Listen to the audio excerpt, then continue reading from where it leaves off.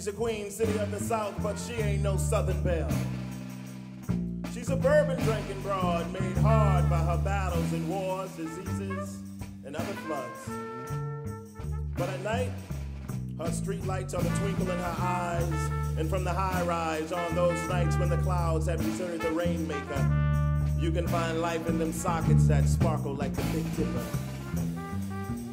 But when the levees broke, our hope got soaking, so did the twinkle in her eyes. And it was wondered if this might lead to our demise, because from the high rise, you can see what is left when light is sucked back into the belly of its creator.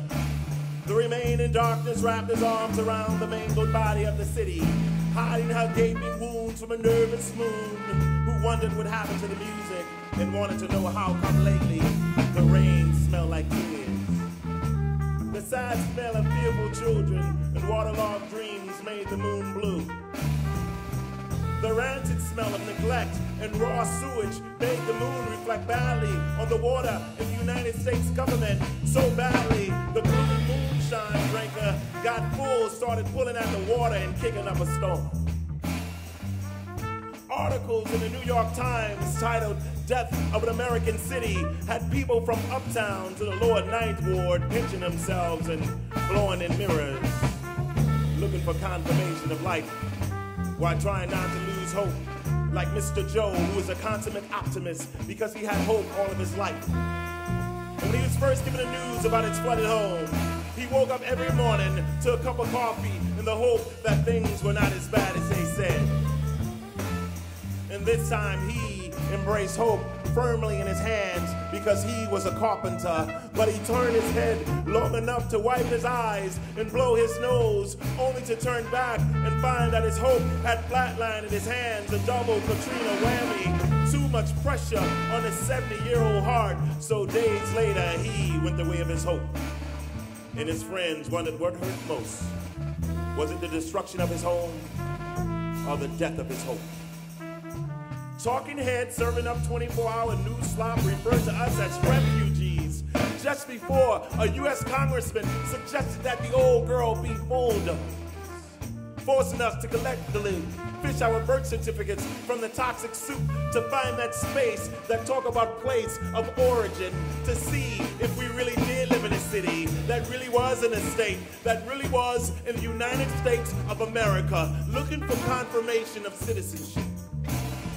And the replay was called a requiem in 4 acts, so we found our reflection in the muck and whispered in its ear, "Can you tell us if we're still alive, please?" Unable to come up with the right words, our reflection didn't answer back, and we were unnerved by the silence, because the eulogizers were beginning to eulogize.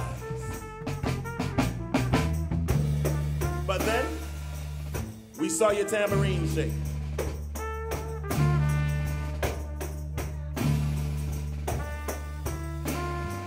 And we heard your drum beat.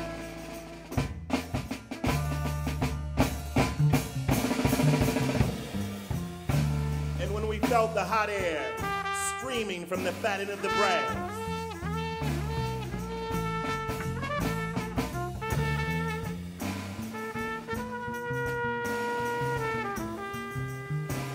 we knew that it was the breath of the city, and it was the confirmation that we were looking for, so we shouted out to the grave digger, "Hold on to your dirt, partner, 'cause we ain't dead yet."